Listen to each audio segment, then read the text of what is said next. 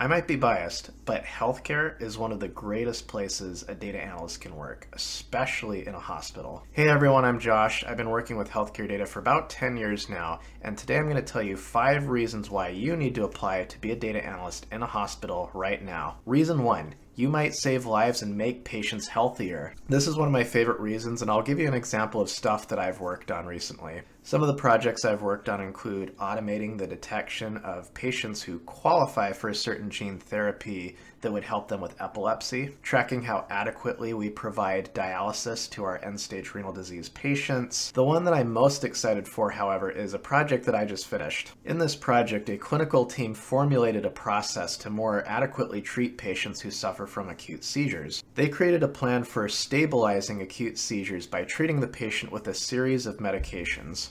My role was to gather the data so we could identify how well we follow these practices and to demonstrate how these practices stabilize seizures more quickly and effectively. What makes this really exciting, however, is that this is going to be published in a medical journal. Other doctors might see that study, incorporate it at their own hospital, making the treatment of seizures more effective and safer across the world. It's really a different feeling that you don't get anywhere else, and your work could save lives either directly or indirectly. Reason 2. Even your most basic work will be highly appreciated, and it will have a deep impact. Here's what I mean by that. Healthcare has historically lagged behind other industries in its analytical innovation. In the year 2008, less than 10% of hospitals had an electronic medical record system, or EMR. And so for a long time, we didn't have a standard way of digitalizing patient records and storing them in a computer. Now, this is a significant point. EMRs not only did away with tracking patient data manually, it also made it possible for us to store and analyze that data on a computer. So after 2008, what happens is we start to see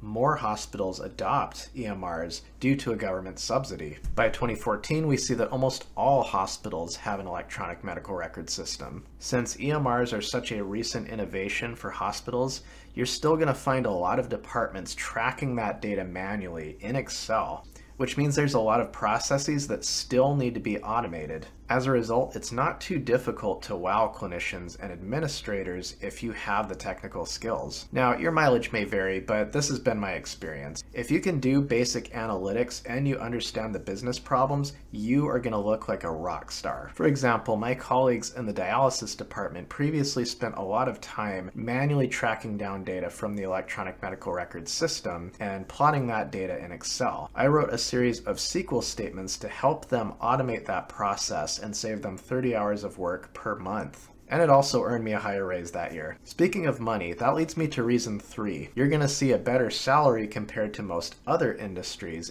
Now, the median pay is not crazy high like Microsoft or Amazon or Netflix, but for the most part, the salary that you make in a hospital tends to rank more highly compared to other industries.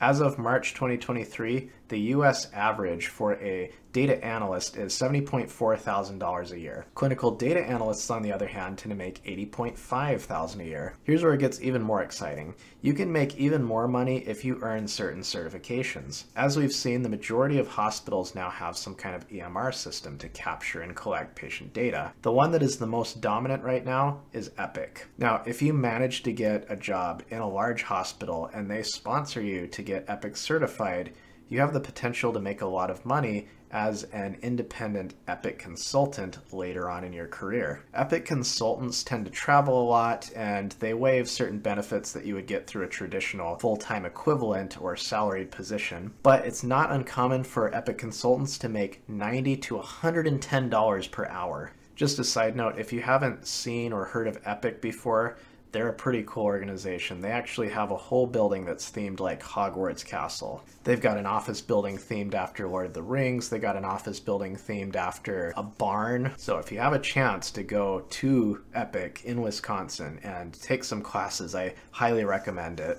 By the way, this footage is from YouTuber Dennis Ling, so thank you so much, Dennis, for letting me use this footage. Now, aside from the prospect of earning a higher salary compared to other industries, there's also a growing demand for data analysts in the healthcare space. A study conducted by IBM in 2016 analyzed the most in-demand skills needed in the data analytics community that year. The result that was actually at the top of the list was clinical data analysis. Ranked ahead of data science, quantitative data analysis, data visualization, among other things.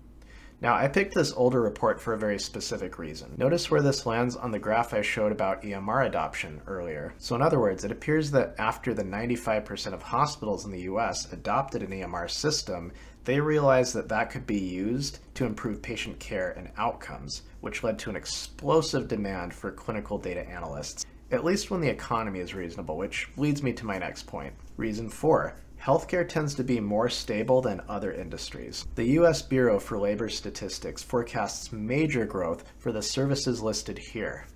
Notice that half of the top largest growing industries are healthcare focused. Now, no industry is completely immune to recessions or bubbles, but if there's any industry that comes close, it's healthcare.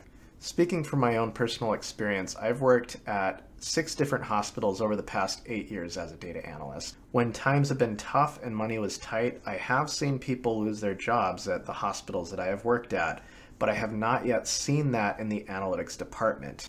The worst I've seen is analytics departments instituting a hiring freeze, thus leading to more work piling up for the pre-existing analysts. Now, one final note about this: if you feel like you might lose your job soon or there's a recession on the rise, you can get experience in a lot of different areas in healthcare, which will make you even more invaluable when you apply to the next job. Which leads me to reason number 5. You will always be learning new things in a hospital. The longer you work in a hospital, the more diverse your skill set is going to become and the more indispensable you become. There is so much subject matter to learn and practice. If you work in a big hospital or healthcare system, it's not uncommon to see many different departments that might need the help of a data analyst. Some of the departments you might see include a research department, patient safety, quality of care, hospital-acquired infections, a patient experience department, a strategy and planning department. The list goes on. Besides the industry knowledge that you'll be building, there's also healthcare-centric software that you'll be learning in the process as well. For example, the EMR systems Cerner and Epic. As of this recording, I only have about 4 years of experience pulling data out of Epic, and I've only scratched the surface. But that small amount of experience that I do have has led to me getting high-paying jobs where I had the competitive edge over other people that did not have that experience. Now, if I have motivated you to work in a hospital as a data analyst, let me give you some closing thoughts.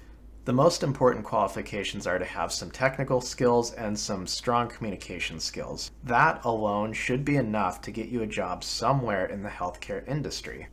Check out my videos on how to become a data analyst if you want to learn more about that. But where you can really stand out compared to other applicants is if you have some pre-existing knowledge about the industry.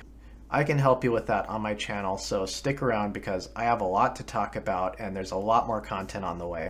Well, that's all I have for today. Thank you so much for watching, and I'll see you in another video.